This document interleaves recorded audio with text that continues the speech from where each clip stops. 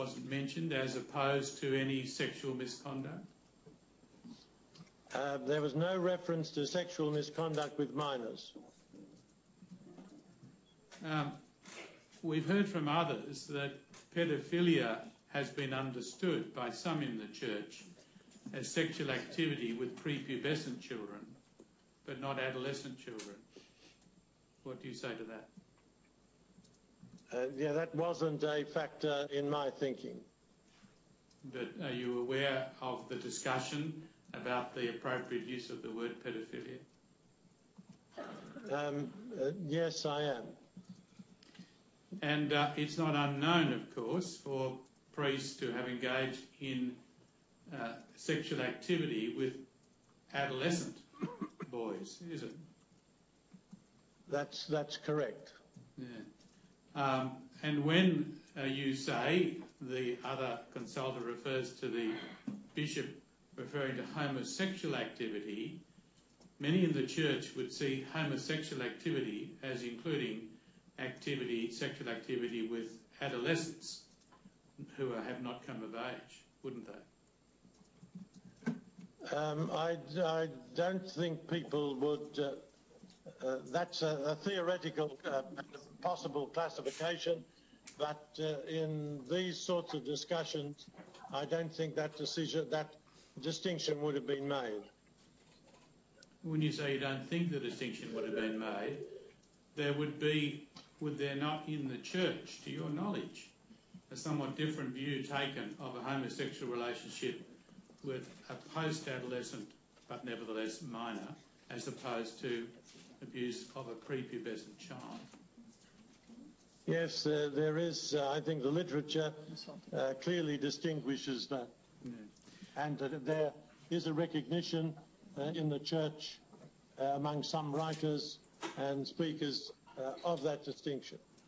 Now, to your knowledge, there are many priests who have engaged in sexual activity, aren't there? Too many. If a priest engages in sexual activity, it doesn't follow, as a matter of course, that it's necessary to move them, does it?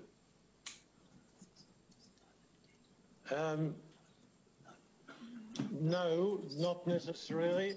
But if there was, say, a long-term adult relationship or a source of what we might describe temptation, that would be a reason to shift a person. Well, another reason to shift a person is if the sexual activity becomes a matter of public scandal. Correct? That is correct. Now, are we to understand that what you, at the very least, knew was that Ridsdale's sexual activity had become a matter of public scandal, making it necessary to move him?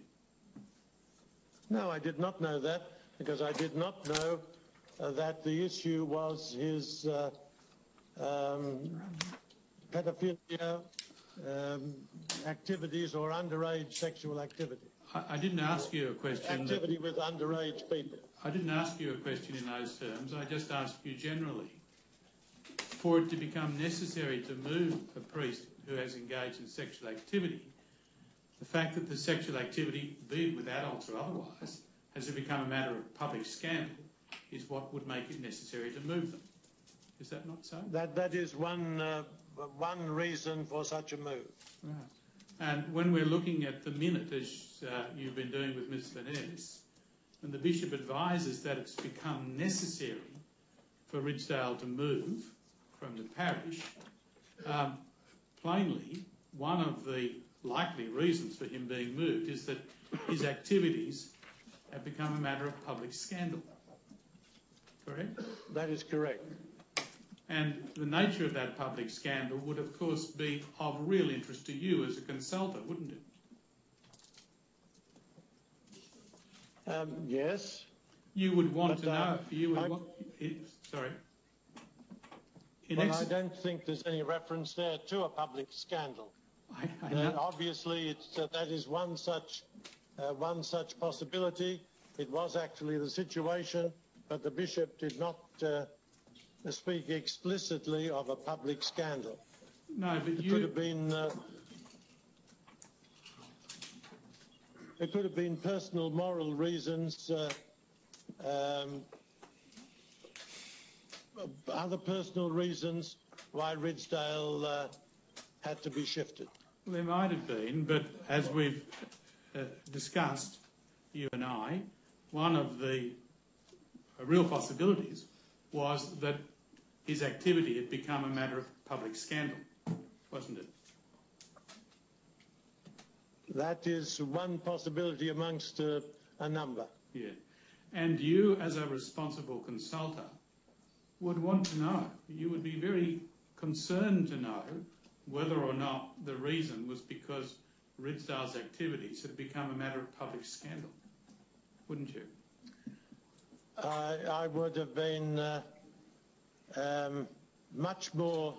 it would have been important to know whether the public scandal touched on underage sexual activity or the public scandal was of another nature, say drinking or quarreling or adult sexual activity. Well, whatever it was, public scandal brings real problems for the church, doesn't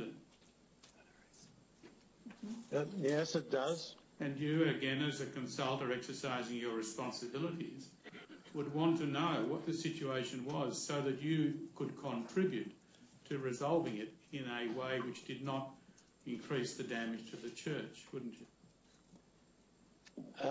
Yes, but as always, the lead was given by the bishop, and the presumption was that the bishop was basically telling the truth. And I had no reason to think that behind these presenting reasons there was a different world of reality. Well, as you told Ms. Finesse, you actually don't have any recollection of what the bishop said at this meeting, do you? No, but I do know the basis on which I thought, and I do know the basis on which he should have proceeded.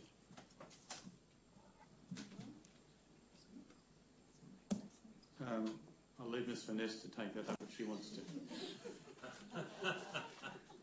I think where we're up to, Cardinal, is that you don't have any recollection of what was said at the meeting, although you have a recollection of what was not said. Is that fair? I have studied the minutes of this meeting that took place over 30 years ago, and in the light of those minutes, I am quite happy to accept them. That was not my question. I'll repeat it, Cardinal. You do not have any recollection of what was said at the meeting, although you have a recollection of what was not said. Is that right? I wonder whether that is misleading.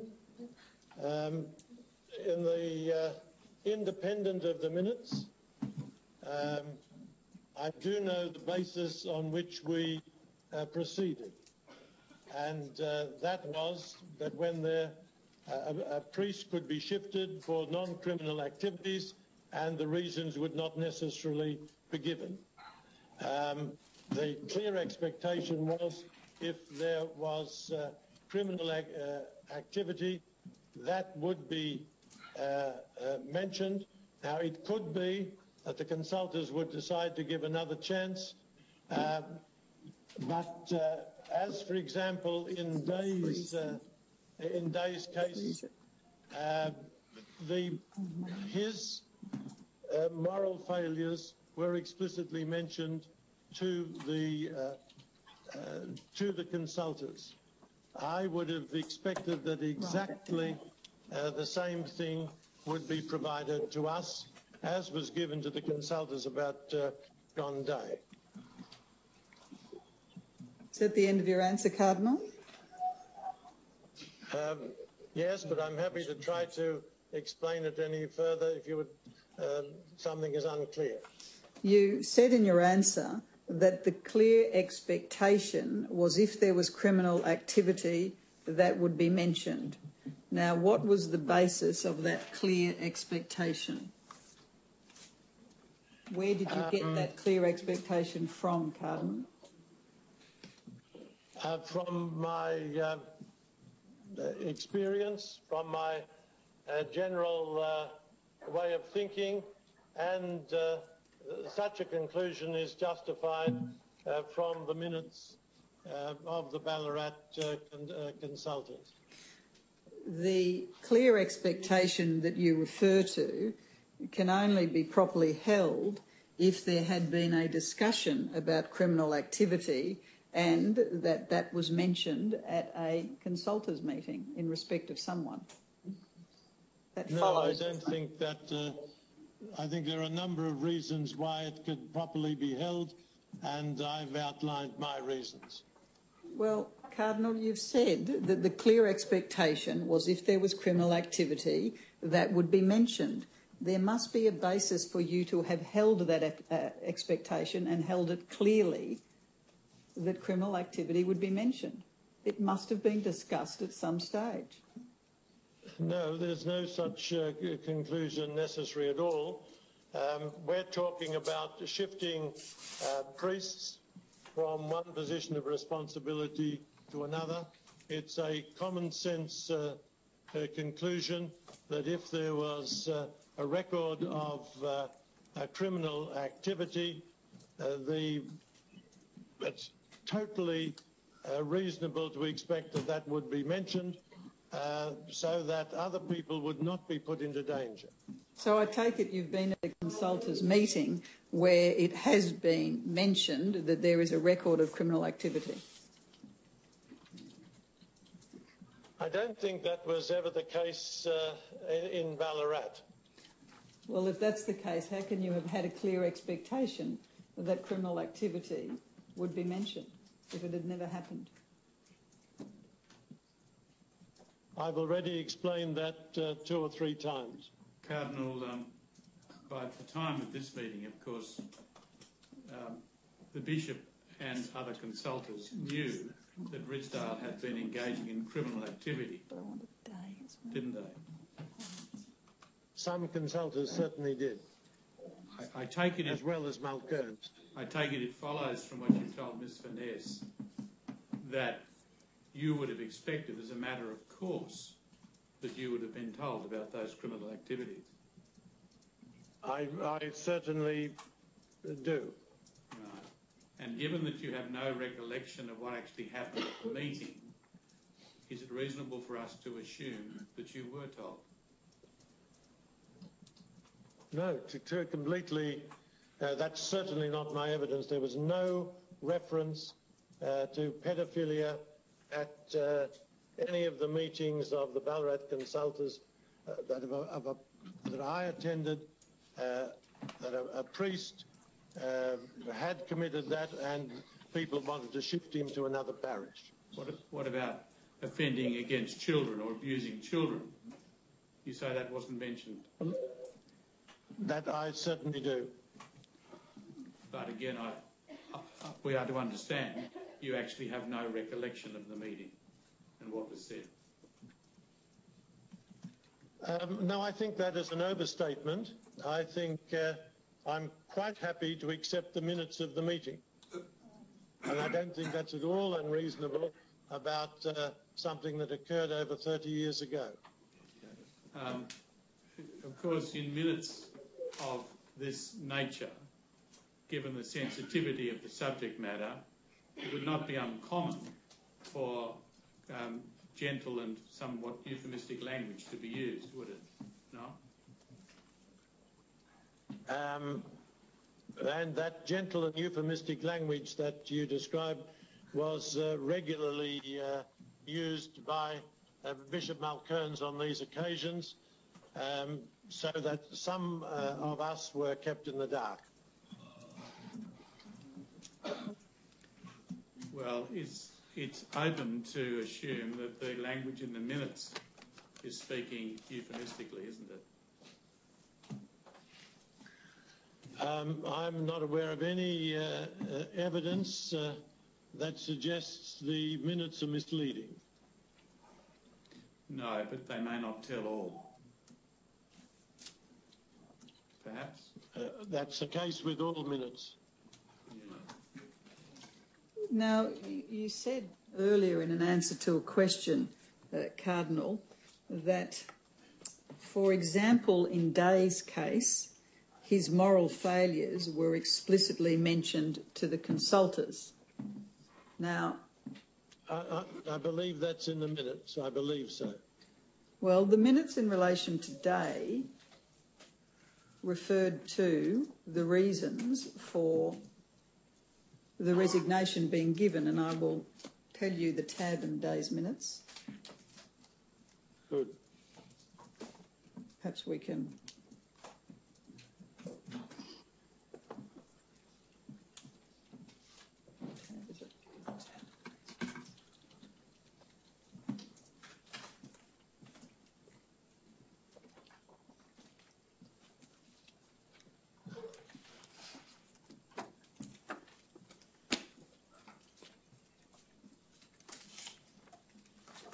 While that's coming up, Cardinal, you continued to say, I would have expected that exactly the same thing would be provided to us as was given to the consultors about Day. Let us see what was said with Day, but my basic position is the common sense one, that if there was criminal activity, repeated criminal activity, that would be mentioned, and obviously that would be a reason why the people would refuse to go along with the appointment. So in relation to Day, which is in the Day Tender Bundle, tab 36, and these are the minutes of the meeting in 1972, can someone provide that to you?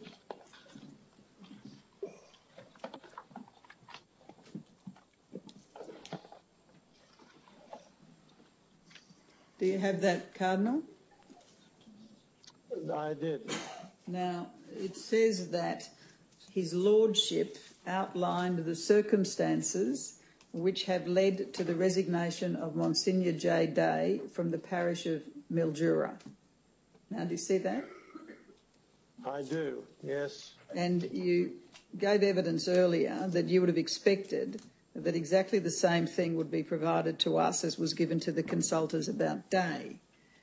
Now, you accepted yesterday that from the evidence, the circumstances which had led to his resignation were in relation to a police investigation of serious sexual assault, and that information was provided to the consultors. That's what I concluded from these minutes.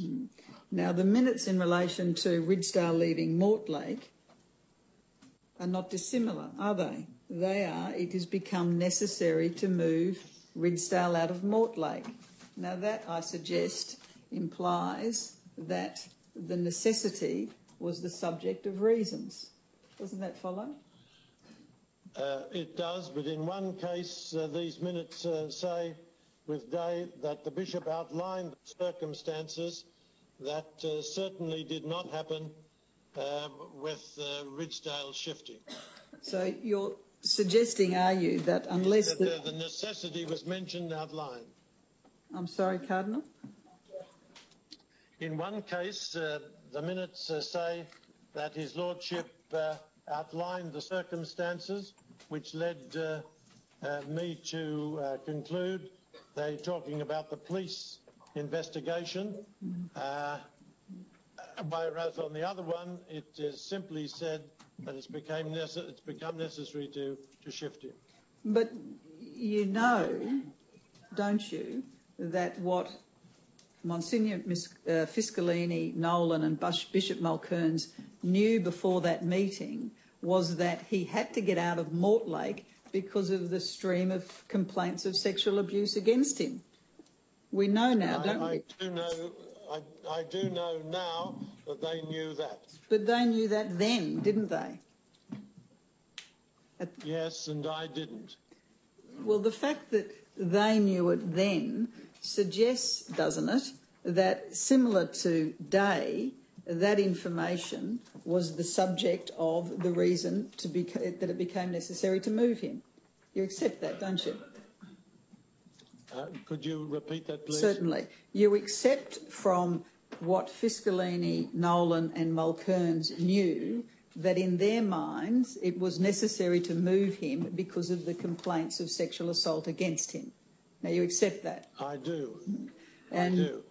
in relation to Day, the bishop provided the circumstances of his resignation because that information was available to him. That is, the police investigation. That's right?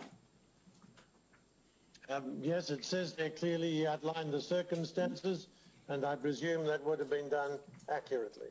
And in relation to the Mortlake minutes, the bishop knew why it had become necessary to have Ridsdale leave Mortlake, and it follows, doesn't it, that he told those there what those reasons were? It doesn't follow at all, and it's quite compatible with his other practices, and that he just said that it was necessary, and he never mentioned that it was necessary because of any criminal activity. So are you saying that if the words in the minutes were outlined the reasons for the necessity to move, then you would accept that he had told the consultants present? Is that how we're to understand it? No, I would not. I would not say that, because I was present at that meeting, and if that had been the case, criminal activity had been mentioned, I would certainly have remembered it. If I can just come back to the criminal activity, Cardinal, can I ask you again, what is the basis for your clear expectation that criminal activity would be raised? Because of the danger that such criminal activity presented to children. At that stage, while there might not have been the sensitivity to the problem there is now, it was clearly abhorrent. Well, that's the reason. Recognise. I'm sorry, Cardinal. No, I think I'm happy to wait for the next question. What you answered was the reason why criminal activity would be raised, but not the basis upon which you had a clear expectation that it would be.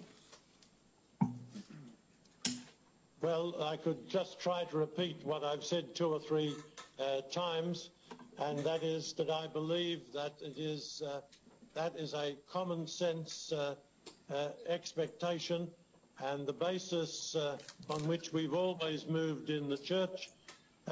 We do not propose to ship priests, promote them when it's been shown they've